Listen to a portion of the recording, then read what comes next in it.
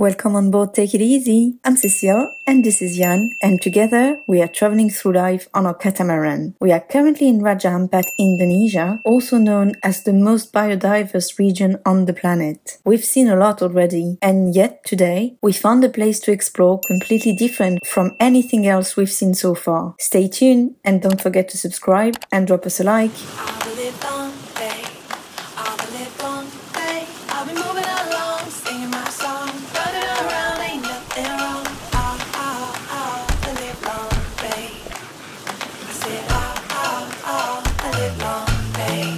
Last week, we did something crazy and went across Kabwe Passage, a shallow and narrow stream of water with a lot of current. It allowed us to come back to Friwin without a massive detour. We were all alone when we arrived, but within a couple of hours, 2 other boats joined us, and unfortunately, one of them dropped anchor way too close to us. Right, so we are back in Friwin. So essentially we need to go back to Sorong to extend our visas, and because nothing's happening on the weekend, so we thought we'd come here to wait. We anchored same as last time, was really good, but now we're having to move because somebody anchored really close to us. So now the tide is changing and we are obviously not moving at the same time. We end up like pretty close to them, like probably, I don't know, I'd say 10 meters away from their boat. It's too scary and they're not on board to see that. Probably when they're gonna come back, they're gonna think like, oh, no problem. So it's gonna be difficult to get them to move, so we're moving. Life on a boat. It wasn't as easy as just re-anchoring. Indeed, we had to maneuver a bit, which meant reversing, and the dinghy wasn't hoisted up.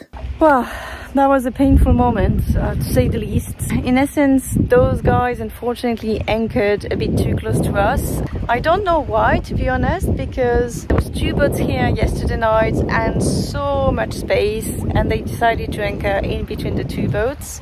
Sometimes I find, especially in foreign countries, people find some sort of relief or security in being close to the group, which I kind of understand, but then here you have to think, you know, you're putting out 80 meters of chain. We need a lot of space between boats. It happens, what can I say? They were a bit too close and they left for a snorkel, and when the tide changed, obviously we started turning before them because we don't have much keel and we are very light compared to other boats, so we are not affected by wind and current same as the others, so we tend to move a lot more and we tend to move sooner than the others. We ended up turning before they did, so we were back against back and we ended up probably about 10 meters away from one another. We had to move very quickly. In the process, we got the line of the dinghy stuck in our propeller. Thankfully nothing broke. We only had to cut the line, unfortunately, but that's just a line. And yeah, we re-anchored a bit further away from them, but not very pleasant experience. Let's hope we are far enough from everybody now and nobody is coming too close to us. Keep your distance, people. In the process of freeing the line stuck in the propeller, I obviously got stung by a jellyfish. Why is it always me? But yeah, with 2 days to waste, let's go for another dive, shall we?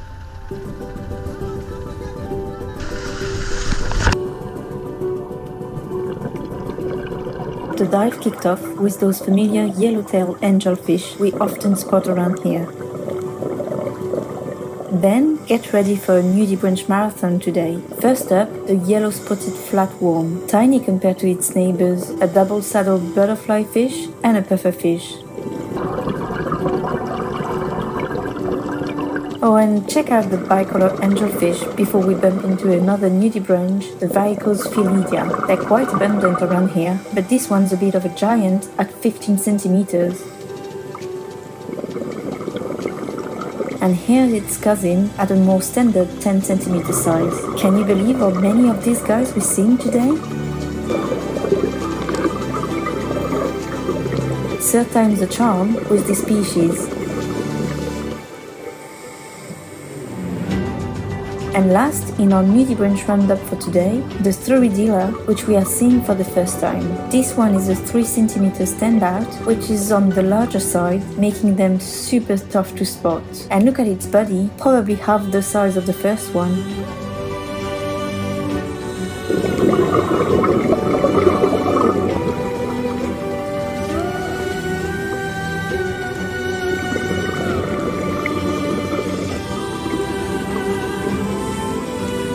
Now onto something seriously cool, a leaf scorpionfish. With their sneaky camo and leafy look, they usually fly under the radar, so it's pretty epic to spot one. Speaking of hard to spot pals, say hello to the octopus. They are masters of disguise, blending in seamlessly with the rocks they perch on, making them next to impossible to spot. But lucky for us, this one hesitated before darting into a hiding spot, and even though we hang around, it didn't pick out again.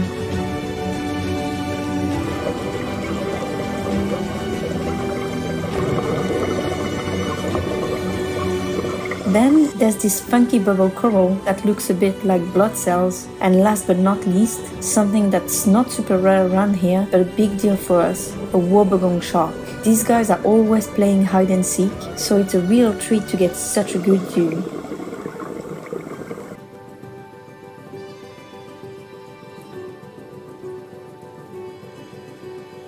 As the current starts picking up, and we don't really know how much further we can go on this reef, we are wrapping up our underwater adventure. So after a safety stop, we decide it's time to resurface.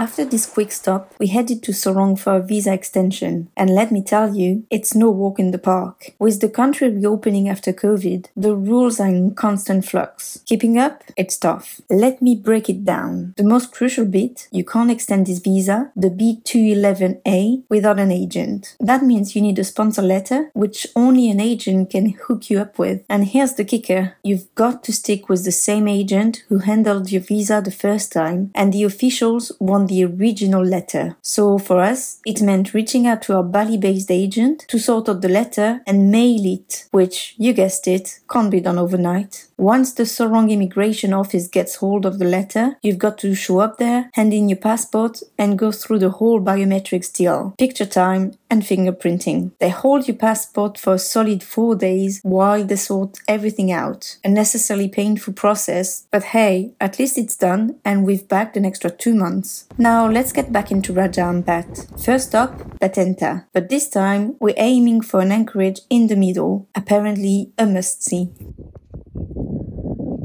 Look at my surroundings. There's nobody around. All we can hear is the noise of the birds. It's just so lovely.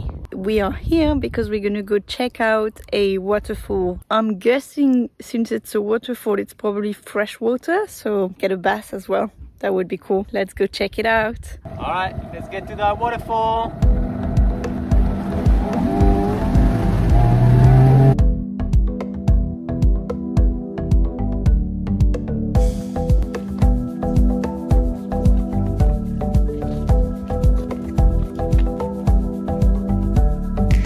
Alright, so it's a bit not scary, but it's intriguing because there's a lot of noise. I think there's no habitation here, so yeah, definitely not. It's untouched. There's this pontoon that was probably built a while ago to get to the waterfall, but there's no one living here, so quite intriguing.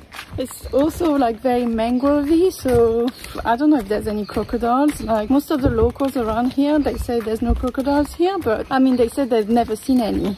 Yeah, which is different. It's very different. Maybe the one who's seen one is dead, so yeah. It's very, very different. I'm quite excited about this waterfall. We can take a shower maybe. I think it's like a 10 minutes walk. Let's enjoy the noise.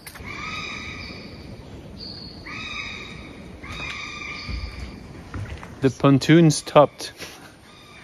So we are wearing flip-flops. We're starting to hear the water falling, so the waterfall must be close.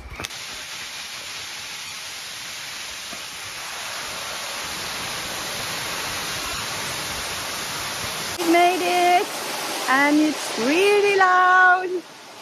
I don't know if you can hear anything I'm saying, but yeah, it's beautiful, but it's loud.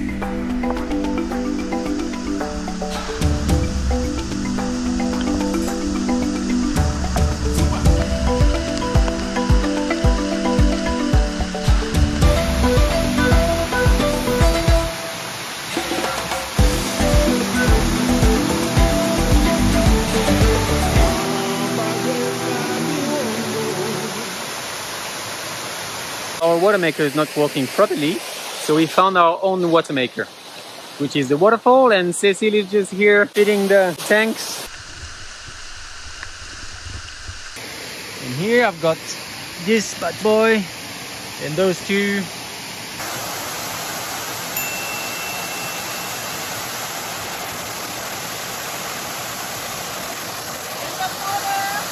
Okay, we had a wonderful time here. Now it's time to go back, and it won't be easy with all that water to carry. This guy literally went to the well and is bringing back water for the village.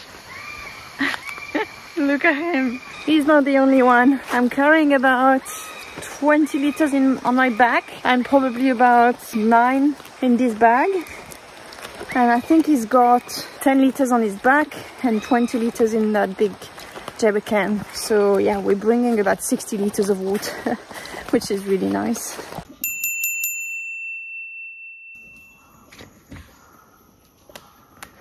How was the walk back? Not pleasant at all. That's heavy. There's mosquitoes. I just washed myself and look, I'm all dirty, sweating.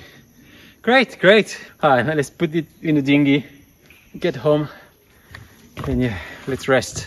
We had a very nice shower and we stocked up on fresh water. What more can we ask for? That brings us to the end of our day and the end of this episode. Still a bit of work for us with all this water to get back on board, but it's worth it, believe me. Next up, we'll be on our way to the equator. Yes, you heard me correctly. We'll be crossing to the North Hemisphere. Make sure not to miss this. I hope you've enjoyed the video. Make sure to subscribe and drop us a like, and we'll see you next time. Bye!